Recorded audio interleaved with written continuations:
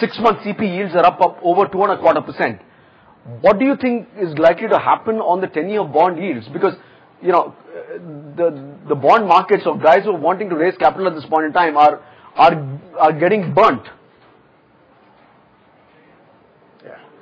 Look, 10-year has already reflected over the last few weeks. It's gone up by about almost 95% since the RBI announcements came out. Currently, bond markets are dead. Not much activity happening here. But I think people will be cautious. People will expect this to be a short-term measure. We'll have to wait for the next few weeks and see if these measures get rolled out.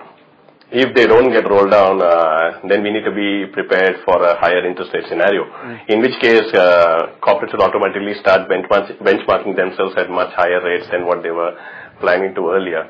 But remember, this is an unprecedented scenario. Sure. The currency is on a free fall. You have emerging countries like Brazil and Indonesia hiking interest rates. So it's not entirely unfair to expect rate hikes to happen in India. This can have a short-term or like an immediate impact on growth. But if it means it allows us to control the currency, then I think we should be prepared for it. So wait and watch.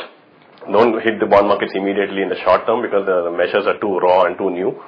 See if the impact is just temporary. If so, ride it out. If it's a long-term measure and if we don't see any pullback happening immediately, then maybe it's a good time to time the market and go for that bond.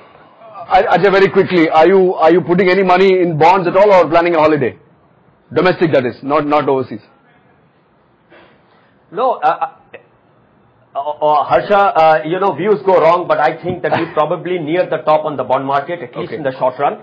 I think a 300 basis point interest rate cost digested by the bond market, has taken government bond yields roughly to about 100 basis points or more higher from where they were. And that's in terms of price, it's almost like 6 to 7 rupees. So I think it's a good time to probably, for the risk-taking guys to step out and venture into buying into high duration, 5 to 7 year duration sort of bond funds. So I would propose, take some risk, guys, and go and buy bonds.